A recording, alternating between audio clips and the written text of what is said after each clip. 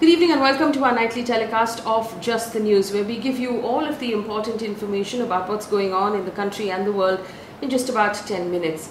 Before we begin, there is a trigger warning, a blanket trigger warning on this entire bulletin. It's going to be distressing because the information is distressing at this point. But that's the job. That's the information we have to give you. So before I begin, I want to issue a trigger warning to anyone who's already feeling anxious or worried about the information that is coming in. You might find this bulletin worrying. It might make sense not to watch it at all. It's also perhaps a little longer than 10 minutes today. Let's get straight to it. India has reported more than 3.15 lakh cases in the last 24 hours and over 2,100 deaths. This is the highest that any country has ever reported in this pandemic in one day. The numbers are really worrying because for the first time in India, we've reported more than 3 lakh cases in one day. There is a silver lining if you want to see it that way. India's deaths per million of the population is currently at around 128, as opposed to the global average, which is 380. But there are questions about India's reporting of those numbers of deaths, given the questions that have been raised in individual states, which would of course impact the total number. Now, keeping in mind the view keeping in view the surge of cases across the country, the Prime Minister has cancelled his visit to Bengal tomorrow for the campaign that he would be addressing. Home Minister Amit Shah has also cut short his campaign today and cancelled 2 of his 3 Bengal meetings. Earlier this week, Congress leader Rahul Gandhi cancelled his rallies in West Bengal as well. Information coming in right now from different cities. In Bengaluru, reports of ambulances forming long lines outside crematoriums, waiting 7 or 8 hours outside of crematoriums for final rites to be performed of COVID victims in incinerators that are functioning almost 24 hours and around the clock. The Hosapalya Electric Crematorium, which the City Corporation has assigned for COVID out of the 7 in the city, apparently newspaper reports now quote ambulance drivers saying they have to wait 7 or 8 hours to bring the body into the crematorium, and the entire time they have to keep the diesel running because they have to cool that ambulance, and that is also becoming a challenge for them. With the rise in demand, crematoriums have now begun using a token system in Bangalore to make sure that bodies are cremated in order of their arrival. Last night, in an urgent hearing at the Delhi High Court, the High Court directed the central government to ensure the supply of medical oxygen to hospitals by whatever means are required. The order was in response to an urgent plea that was filed by Max Healthcare, which was running short of oxygen. Max had informed the court at that time of the night that it had only 3 hours of oxygen left and oxygen would run out, and if it did, the lives of 400 patients, 262 who were COVID patients, were under threat. The court made several observations, including the supply of medical oxygen from established sources were not able to meet the current demand, and therefore it asked the central government to ensure demand was met from other sources. The court directed the central government to, if necessary, divert all oxygen from industries, particularly steel and petroleum, towards medical oxygen. The court also expressed deep disappointment in the steps that were taken by the central government so far to manage the crisis. To quote what was said in court, "Why is the government not waking up to reality? How is the government so oblivious to ground reality? We can't let people die." End quote. The court also reportedly slammed the centre for still allowing industries to use oxygen despite its order on Tuesday. Quote, "This is really ridiculous. You are concerned with industries when people die. That means human lives do not matter for the government." End quote. The court directed the central government to take over the production of oxygen from steel plants, even if it amounted to shutting down these industries. Steel and petroleum industries were also directed to make their oxygen production available to the central government. Today, the Supreme Court decided to take over all of the cases that are being heard by various high courts across the country. The Chief Justice of India, S.A. Bombay, on his last couple of days before he retires, asked the centre to prepare a national plan for oxygen supply, essential drugs, and the method of vaccination. This comes after 6 different high courts across the country were hearing petitions related to the oxygen crisis, the lack of beds and remdesivir and other such drugs. The Supreme Court said, and I quote, "We wish to take suo motu cognizance of certain issues that we find in 6 high courts of Delhi, Bombay, Sikkim, Madhya Pradesh, Calcutta and Allahabad.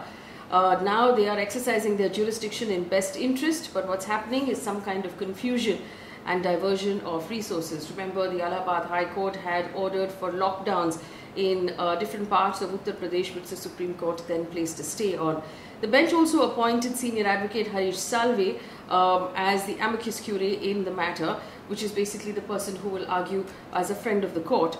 The move came after Delhi and Bombay High Courts strongly criticized the central government's handling of the oxygen distribution across the country. This move to take over the High Court cases came under criticism from senior lawyers. Live Law, which is a legal website, quoted senior lawyers Dushyant Dave, Mukul Rohtgi and others who said the High Courts are within their jurisdiction to hear the matters they're currently looking at, and they understand the realities of their respective states better. Mr. Dushyant Dave also criticized the appointment of Harish Salve as amicus curiae because he said it conflicted.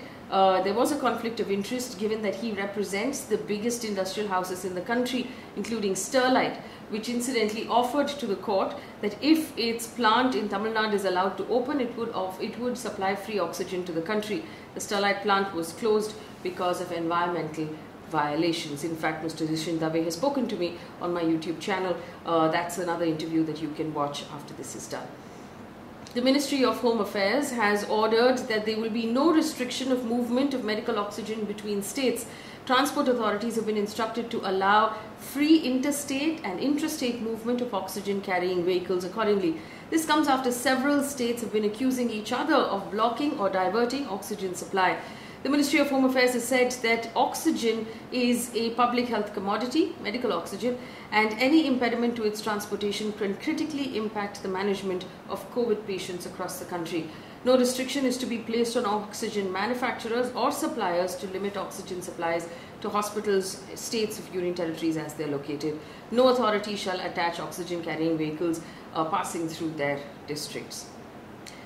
The oxygen crisis continues in Delhi. The Delhi government has now released a list of 6 private hospitals in Delhi that have completely run out of oxygen as of this evening. Delhi's Akash Hospital put out an appeal on Twitter with the CEO making a request for immediate help. Earlier today, Dr. Sunil Sagar, CEO of the Shanti Mukund Hospital in Delhi, broke down and teared up when he was giving an interview to the news agency ANI, saying that there were only 2 hours of oxygen left in his hospital, saying that patients may die. He said, and I quote, "We as doctors, we're supposed to give life, but if we can't give them oxygen, patients will die." Delhi's Health Minister Satyendra Jain has said the situation in different hospitals is different. 6 hours of oxygen in some, 8, 10 in some others. We can't call this a comfortable situation. Delhi's Saroj Super Speciality Hospital has also moved to Delhi High Court seeking urgent directions to facilitate oxygen supply. The hospital currently has 130 patients, of which 70 are critical and in intensive care. 48 patients are now on invasive or non-invasive ventilator support and need high-flow oxygen. The most worrying part is that there is a waiting list of 172 patients, 64 of them critical, for high oxygen support requirements for this same hospital right now. The Punjab Chief Minister Amrinder Singh has written to the Union Health Minister Dr. Harshvardhan seeking at least 120 metric tons of oxygen on a daily basis for the entire state of Punjab. Chief Minister Singh has said that the capacity for storage of oxygen in all health facilities in the state is around 300 MT. The daily requirement is currently between 105 to 110 MT, but those figures are expected to rise. The Nagpur bench of the Bombay High Court has pulled up the Maharashtra government for not complying to its earlier order of directing the supply of 10,000 vials of remdesivir to COVID hospitals in Nagpur. The Nagpur bench noted that it was ashamed to be part of such a nasty and evil society, and it was unable to do anything for the coronavirus patients in the state of Maharashtra. Quoting what was said in court, "You are neglecting and ignoring our patients. We give you a solution and you do not follow it. You do not give us a solution. What absolute nonsense is going on here?" End quote. It also said that the drug is not being made available as a violation of the fundamental rights of the people. According to NDTV, GV Prasad, the managing director of Dr. Reddy's Laboratories, has said that Russia's Sputnik 5 COVID vaccine will be sold at about $10 a dose in India. That's 750 rupees per dose. Dr. Reddy's Labs is a manufacturer of Sputnik 5 in India, which is the third vaccine to be approved and the first foreign vaccine to be cleared for use in India. GV Prasad has said several 100,000 doses will be available from May or June this year, but details are still being negotiated. Serum Institute of India has said the Oxford AstraZeneca Covishield vaccine will be sold at 400 rupees for governments and 600 rupees to private hospitals.